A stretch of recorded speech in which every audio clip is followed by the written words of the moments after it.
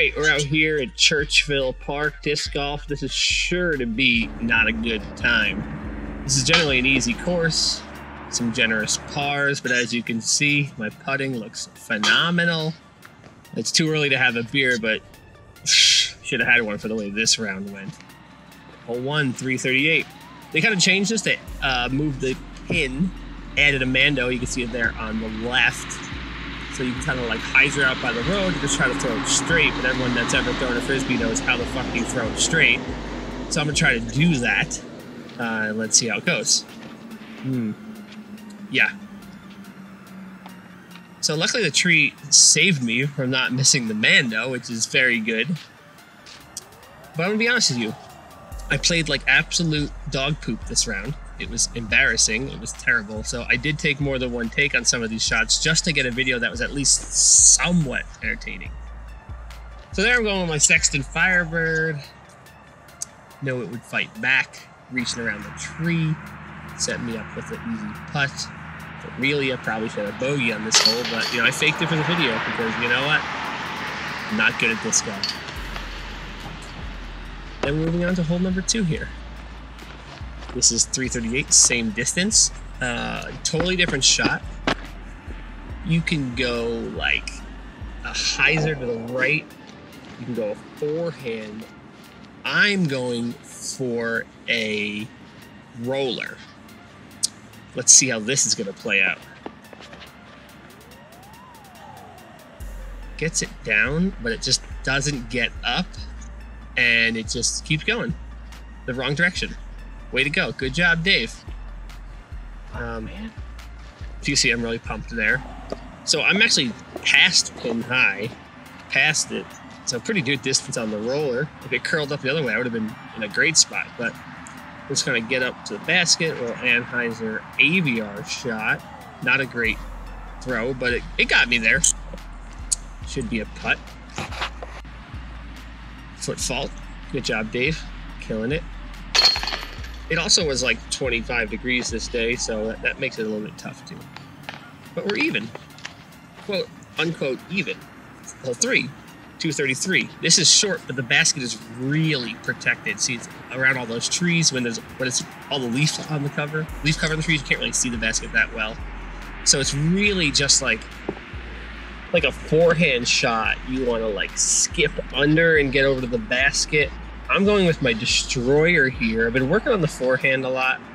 Just thinking you just put it out there between the trees and the tennis courts and fade out for you. So I'm really trying to take my time here. Don't want to screw this up. Let's see. Probably a little bit high, but fading. Not bad. If it was lower, you know, it might have got a better skip toward the basket, but at least I'm putting. That's good for a forehand for me. So we're probably just outside the circle here. Oh. Ooh, dropping expletive there. I'm really disappointed. Could have been a birdie, but instead it is a... Now, the next hole, which comes after 3, which is 4 if you're keeping track at home. It's par 4 on UDisc on the computer, but par 3 on UDisc on the app. It used to be a 4. Now it plays as a 3. I did it as a 4 because, you know what? I could use the ego booster here. Tee pad's super wet, so I'm just going to tee off next to the basket. I do that a few times in this round. And let's go. Yeah. You can tell it's a bad shot because it went out of the frame. So another one. If you keep track at home, that's not a good tee shot yet. So I got this approach. I'm behind this tree line, but luckily I should be able to hyzer it. Just fade in. Good. Let's skip up. Nice. Good to go. I like it. Should be an easy putt here for a birdie if we're playing it as a par 4, which I am, because if you're paying attention home again, I'm not good at disc golf. Oh. Wow. Good job, me. Off the pin. Off the band there. So now there's my tap-in par, which should be a bogey, but it's not because, you know, whatever. The next one is also a par 4, 449. Plays real weird. There's like this row of trees. You have to kind of like pitch it out. It's kind of a weird shot, or maybe a shot I don't necessarily have, like a roller or a turnover. I believe I'm going to go with my beast there. It's a little bit flippier. I'm going to try to turn it over and crank on it.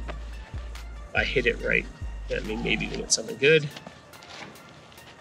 And it's, oh, it turns over too much. Spikes into the ground. Ate up a decent amount of distance though, so that's fine.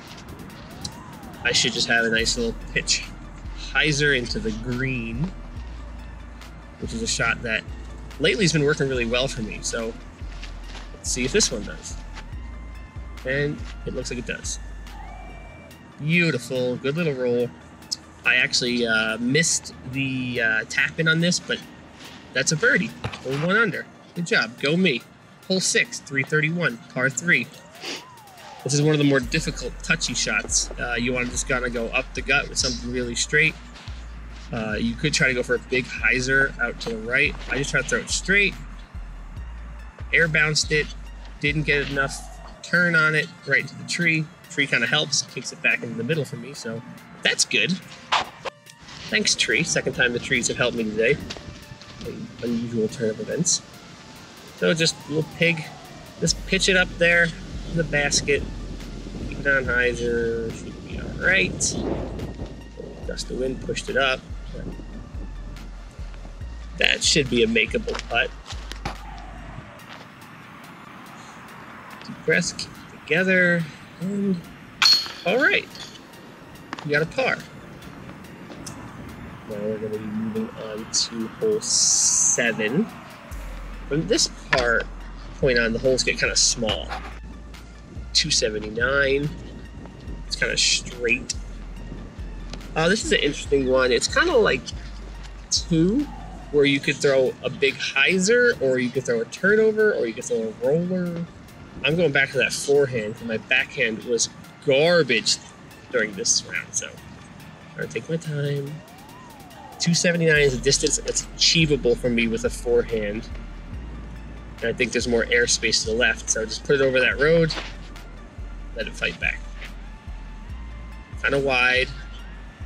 Could skip off the road, but there you go. I mean, circle 2, whatever.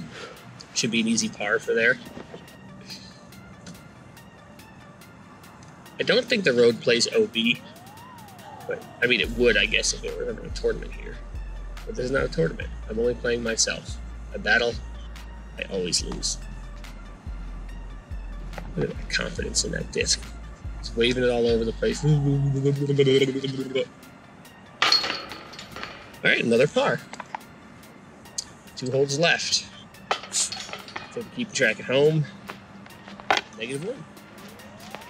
249, hole 8. This is another just straight shot, I think, is really the only play here. I think you probably could try to skip a hyzer or a forehand left or right, but I just go putter. This hyzer flip a rhino right at it. And it should be pretty gettable for me. Just, I don't know if it didn't flip up enough, or I just didn't throw it on the right angle, but that's another outside the circle's edge putt.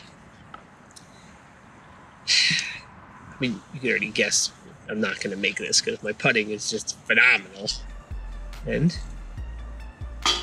yes. Yes. Dink. Everyone's favorite sound. Another par there. See, I'm really, really excited about disc golf. And we're going into 9, 217. Now this one's kind of, it says par 4, a typo on there, my bad. There used to be a whole bunch of trees. You can see all the stumps they cut out. Made this hole a lot easier. So now it's just like straight shot, flex shot, maybe a little bit of hyzer. I with my pig. I'm standing in the way. Typical of me, I'm always in my own way.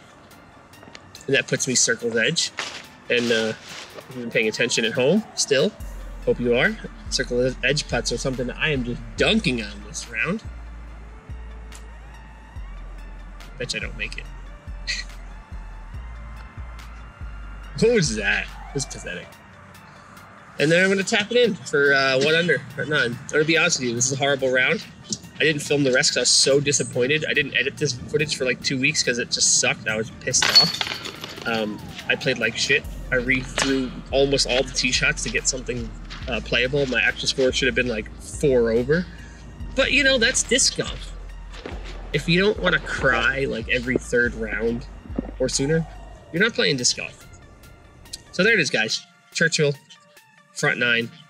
I'll probably do a back 9 video eventually. But maybe I should focus on learning how to throw a Frisbee first before I showcase my skills on the internet. Because I'm not good. So this is Gnar Production. I'm Gnar. Thanks for checking it out.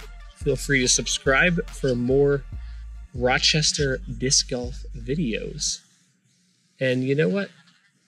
Screw you. I hope you throw it right into the first available tree. Happy disc golfing!